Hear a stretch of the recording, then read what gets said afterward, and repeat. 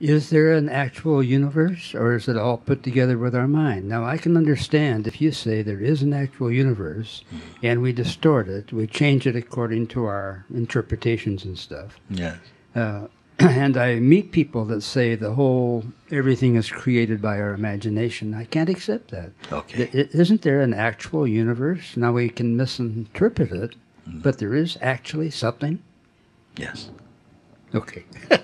I feel much better. Okay, so our problem comes by misinterpretation and... I would say yes and no. I'm in trouble again. No, you're not. You're in truth again. Okay. At the level of concepts, every question can be answered yes and no. And sometimes, and perhaps, and possibly.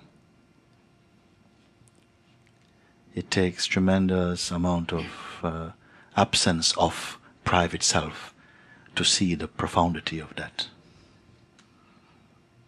If everything is yes, no, yes, it might work for you. You might sound very clear, yes, I know this, but you're just following a groove.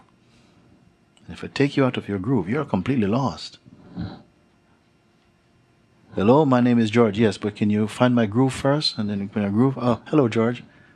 You will only know things in your groove. This is what we're doing. In your little world. Then everything has to funnel into your world, and you'll see, okay, so that's what it is. You're looking for dependables in your groove. But your groove is just one possibility. Like the track of a plane through the sky. There's no path there. You see? So when you're groove free, meaning that you have washed your mind, comb out all these ideas you have about ourselves, then you can be in any groove. You can find smooth and effortless affinity with every point of view because they are your own. You can be in any point of consciousness and view from that perspective of consciousness. Because you're in open terrain, you don't have to be wearing some spacesuit. You are completely free. You're in spontaneous knowledge. You don't have to save up knowledge because you're in something greater than knowledge. You're in knowingness. And knowingness is alive. Knowledge is dead. I will tell you.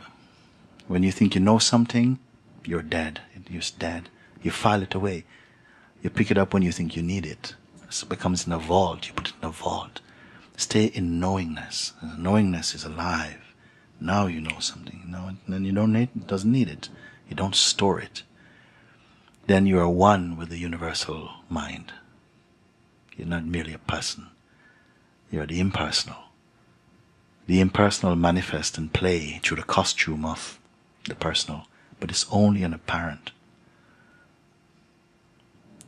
The person is a concept based upon the body. The person will live as long as the body lives. But beingness does not live as long as the body lives. The body is existing in the being, not the being in the body. It's in the body and the body is in it. And this you are knowing, you're coming to know. I don't want to teach you this. Somehow I find myself talking like this at the moment. I don't know why. But I don't want to emphasize this as a kind of teaching because I prefer that you discover.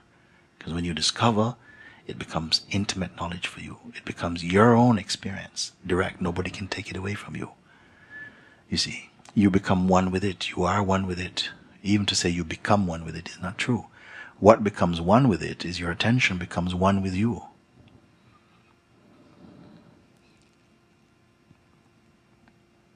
So, at a certain point, you will lose interest in all things for the moment until you find who you are. Then you will look again with the eyes of God. It will be very different. Very different. When you see other human beings, so-called, you know you're seeing God, you're seeing divinity.